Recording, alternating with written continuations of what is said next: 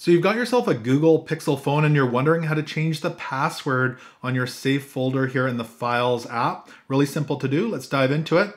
Up in the top left-hand corner, you're going to see three little lines. We'll go ahead and tap on that.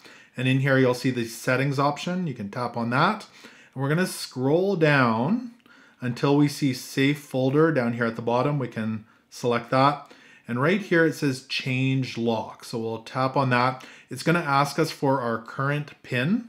Go ahead and put your current PIN in. We'll hit next.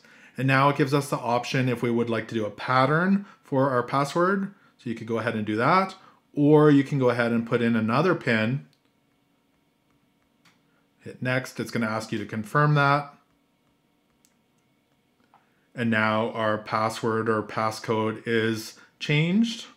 And you'll have easy access to your Save folder with that new password. It's that simple. Hopefully this quick tutorial helped you out.